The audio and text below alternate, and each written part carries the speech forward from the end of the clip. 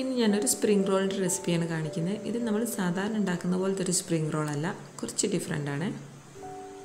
ഈ വീഡിയോയിൽ ഞാൻ എങ്ങനെയാണ് സ്പ്രിംഗ് റോളിൻ്റെ ഷീറ്റ് ഉണ്ടാക്കുന്നതെന്നും കൂടി കാണിക്കുന്നുണ്ട്.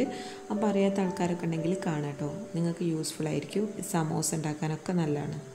ഈ സ്പ്രിംഗ് റോൾ ഷീറ്റ് കുറച്ചധികം തന്നെ ഉണ്ടാക്കിയിട്ട് ഒരു സിപ്ലോക്ക് ബാഗിലാക്കിയിട്ട് ഫ്രീസറിൽ സൂക്ഷിക്കുകയാണെങ്കിൽ നമുക്ക് കുറേ കാലം ഉപയോഗിക്കാനും പറ്റും. അത് വെച്ചിട്ട് പല ഐറ്റംസും ചെയ്യാനും പറ്റും. ആദ്യം തന്നെ ഈ സ്പ്രിംഗ് റോൾ ഷീറ്റ് എങ്ങനെ ഉണ്ടാക്കുന്നത് നോക്കാം. ഈ സ്പ്രിംഗ് റോൾ ഷീറ്റ് ഉണ്ടാക്കാൻ വേണ്ടിയിട്ട് ഞാനിപ്പോൾ ഇപ്പോൾ എടുത്തിട്ടുള്ള ഈ ഗ്ലാസ്സിന് 3.5 ഗ്ലാസ് മൈദ ഇട്ട് കൊടുക്കുന്നുണ്ട്. ഇത് കുറച്ചധികം തന്നെ ഉണ്ടാക്കിയെടുക്കണം, നമുക്ക് ഫ്രീസറിൽ സൂക്ഷിച്ചേക്കാൻ പറ്റും, ഒന്നും ആവില്ല.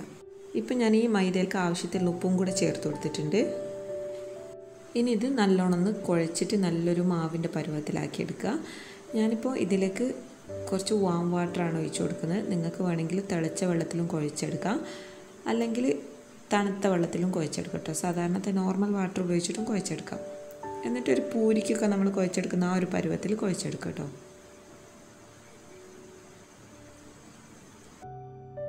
ഇപ്പം ഞാൻ ഈ മാവ് നല്ല സോഫ്റ്റായിട്ട് തന്നെ കുഴച്ചെടുത്തിട്ടുണ്ട്. അതിനുശേഷം ഈ മാവ് ഞാൻ കൗണ്ടർ ടോപ്പിലിട്ടിട്ട് ഇങ്ങനെ സിലിണ്ടറിക്കൽ ഷേപ്പിലാക്കിയിട്ട് ഈക്വൽ പോർഷൻ ആക്കിയിട്ട് കട്ട് ചെയ്ത് വെച്ചിട്ടുണ്ട്. ഈ റെസിപ്പി നമ്മൾ ചെയ്യുമ്പോൾ കൗണ്ടർ ടോപ്പിലിട്ടിട്ട് തന്നെ പരത്തിയെടുക്കുന്നതാണ് സുഖം. കാരണം ഇത് കുറച്ചധികം സൈസ് ഉണ്ടാവും. അവസാനം എല്ലാം റെഡിയാക്കി എടുക്കുമ്പോൾ അപ്പോൾ നമുക്ക് കൗണ്ടർ ടോപ്പാണ് ഏറ്റവും നല്ലത്.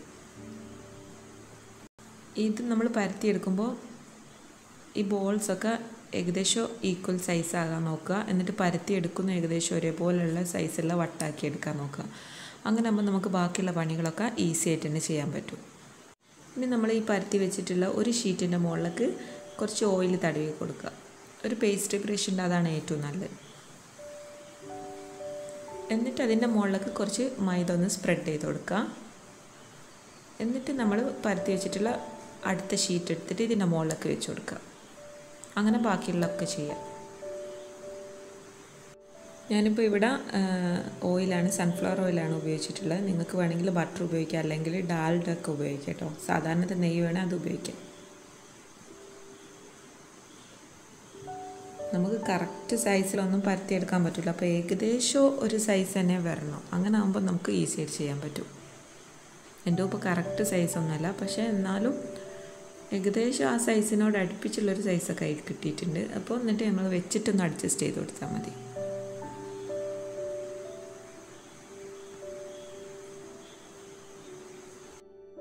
ഇപ്പം ഞാൻ 5 ഷീറ്റ് ഇങ്ങനെ പരത്തി വെച്ചിട്ടുണ്ട് കേട്ടോ. കൂടുതലായിട്ട് ഞാൻ ചെയ്യുന്നില്ല. അങ്ങനെ ആകുമ്പോൾ നമുക്ക് ചെയ്തെടുക്കാൻ ബുദ്ധിമുട്ടായിരിക്കും. എന്നിട്ട് കൈ വെച്ചൊന്ന് പ്രസ് ചെയ്ത് കൊടുത്തിട്ടാണ് റോൾ ചെയ്തെടുക്കുന്നത് കേട്ടോ.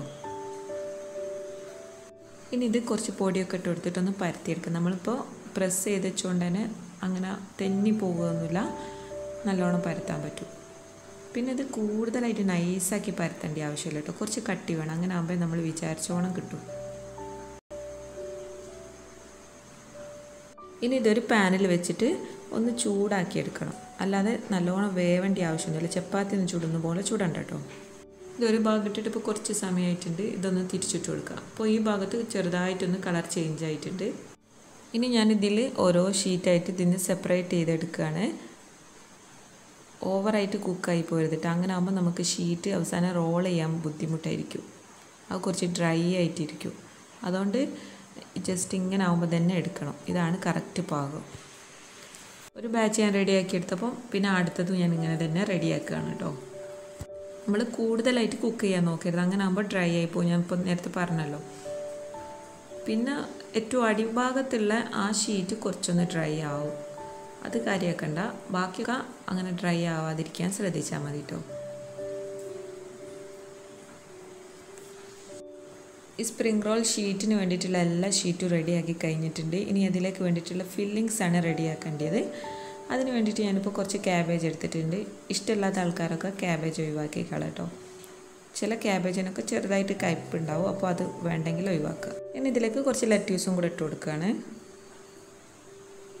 ഇനി ഞാൻ ഇതിലേക്ക് തക്കാളി ചേർത്ത് കൊടുക്കുകയാണ്. അതിൻ്റെ ഉള്ളിലുള്ള പൾപ്പൊക്കെ ഒഴിവാക്കിയിട്ടാണ് ചേർത്ത് കൊടുക്കുന്നത്. ഇതിന് പകരമായിട്ട് നിങ്ങൾക്ക് വേണമെങ്കിൽ ക്യാരറ്റും ചേർക്കാം. ഇനി ഇതിലേക്ക് മിൻസ് ചെയ്ത് വെച്ചിട്ടുള്ള ചിക്കൻ ഇട്ട് കൊടുക്കാം. ഇനി ഇതിലേക്ക് കുറച്ച് ഹോം മെയ്ഡ് മയണൈസ് ചേർത്ത് കൊടുക്കുകയാണ്. എന്നിട്ട് എല്ലാം കൂടെ നല്ലോണം ഒന്ന് മിക്സ് ചെയ്തെടുക്കാം. ഇനി ഇതിലേക്ക് ആവശ്യത്തിനുള്ള ഉപ്പ് ചേർത്ത് കൊടുക്കാം. ഇതിലേക്ക് കുരുമുളക് പൊടി ചേർത്ത് കൊടുക്കുകയാണെങ്കിൽ നല്ല ടേസ്റ്റ് ആയിരിക്കും. അപ്പോൾ കുറച്ച് കുരുമുളക് പൊടിയും കൂടി ചേർത്ത് കൊടുക്കുന്നുണ്ട്. ഇനി ഈ ഷീറ്റ് ഓരോന്നായിട്ട് എടുത്തിട്ട് അതിലിങ്ങനെ നമ്മൾ ഉണ്ടാക്കി വെച്ചിട്ടുള്ള ഫില്ലിങ്സ് ചേർത്ത് കൊടുക്കാം. ഈ ഷീറ്റിൻ്റെ സൈഡൊക്കെ കട്ട് ചെയ്ത് നിങ്ങൾക്ക് ഷേപ്പ് ചെയ്യണേ അങ്ങനെ ചെയ്യാം കേട്ടോ. ഇതിലേക്ക് ഞാൻ ഇട്ട് കൊടുക്കുന്നപ്പോൾ കുറച്ച് മോസറല്ല ചീസാണ്. ഇഷ്ടമുള്ളവരുണ്ടെങ്കിൽ മാത്രം ഇട്ടാൽ മതി. എല്ലാ റോളിലേക്കും ഞാൻ ചീസ് ചേർക്കുന്നില്ല, കുട്ടിക്കുള്ളതിൽ മാത്രമേ ഇപ്പോൾ ചേർക്കുന്നുള്ളൂ. ഇനി ഇതിങ്ങനെ റോൾ ചെയ്തെടുക്കാം. ഈ ഷീറ്റ് വെച്ചിട്ട് നമുക്ക് സമോസ ഒക്കെ ചെയ്യാൻ പറ്റും കേട്ടോ. ഇനി ഇത് ഫ്രൈ ആക്കുമ്പോൾ ഇതിൻ്റെ സൈഡ് വിട്ട് വരാതിരിക്കാൻ വേണ്ടിയിട്ട് കുറച്ച് മൈദ വെച്ചിട്ട് ഇതൊന്ന് ഒട്ടിച്ചെടുക്കുകയാണ്. ഇങ്ങനെ തന്നെ ബാക്കിയുള്ള എല്ലാ റോൾസും റെഡിയാക്കി എടുക്കാം. ഇതുപോലെ എല്ലാം ഞാനിപ്പോൾ ഇങ്ങനെ റോൾ ചെയ്തെടുത്തിട്ടുണ്ട്. ഇനി ഇത് ഫ്രൈ ആക്കി എടുക്കണം. ഈ സ്പ്രിംഗ് റോളിൻ്റെ പ്രത്യേകത എന്താണെന്ന് വെച്ചാൽ ഇതൊരു ഷവർമ ടേസ്റ്റിൽ വരുന്നൊരു സ്പ്രിംഗ് റോളാണ്. കാരണം നമ്മളതിൻ്റെ ഫില്ലിങ്സൊക്കെ അങ്ങനെയാണല്ലോ ചെയ്ത്. പിന്നെ ഇത് നല്ല ക്രിസ്പിയാണ് കേട്ടോ. നമ്മളിങ്ങനെ ചെയ്യുന്നതുകൊണ്ട് ഈ സെയിം ഷീറ്റ് ഉപയോഗിച്ചിട്ട് നമുക്ക് സമോസ ഉണ്ടാക്കാം. അതുപോലെ തന്നെ വേറെയും കുറേ പലഹാരങ്ങളൊക്കെ ചെയ്തെടുക്കാൻ പറ്റും. നല്ല ക്രിസ്പി ആയിരിക്കും. ഇപ്പോൾ ആദ്യത്തെ ബാച്ച് ഷവർമ സ്പ്രിംഗ് റോൾ റെഡി ആയിട്ടുണ്ട്. എല്ലാവരും ഒന്ന് ട്രൈ ചെയ്ത് നോക്കുക. ഇതുവരെ നിങ്ങൾ ട്രൈ ചെയ്ത് നോക്കാത്തൊരു ടേസ്റ്റിലുള്ളൊരു സ്പ്രിംഗ് റോളാണ്. നല്ല ക്രിസ്പിയുമാണ്. പിന്നെ നിങ്ങളിങ്ങനെ ഷീറ്റ് കുറേ എണ്ണം ഉണ്ടാക്കിയിട്ട് ഫ്രീസറിലൊരു സിപ്ലോക്ക് ബാഗിലാക്കിയിട്ട് ഇടയ്ക്കിടയ്ക്ക് ഇങ്ങനെ ബട്ടർ പേപ്പറൊക്കെ വെച്ച് കൊടുക്കുകയാണെങ്കിൽ കുറേ കാലം അങ്ങനെ സൂക്ഷിക്കാൻ പറ്റും. അപ്പോൾ ആവശ്യമുള്ള സമയത്ത് സമോസ സ്പ്രിംഗ് റോളൊക്കെ ഉണ്ടാക്കിയെടുക്കാൻ പറ്റും. അപ്പോൾ എല്ലാവരും ഒന്ന് ട്രൈ ചെയ്ത് നോക്കുക. നിങ്ങൾക്ക് എല്ലാവർക്കും ഈ വീഡിയോ ഇഷ്ടപ്പെട്ടെന്ന് തന്നെയാണ് വിചാരിക്കുന്നത്. ഇഷ്ടപ്പെട്ടാലൊന്ന് ലൈക്ക് ചെയ്യുക. നിങ്ങളുടെ അഭിപ്രായങ്ങൾ കമൻറ്റായിട്ട് തന്നെ അറിയിക്കുക. ഇതുവരെ ഈ ചാനൽ സബ്സ്ക്രൈബ് ചെയ്യാതെ കാണുന്നവരാണെങ്കിൽ ഇതുപോലത്തെ വീഡിയോസൊന്നും മിസ്സാവാതെ കിട്ടാൻ വേണ്ടിയിട്ട് ഈ ചാനലൊന്ന് സബ്സ്ക്രൈബ് ചെയ്യുക.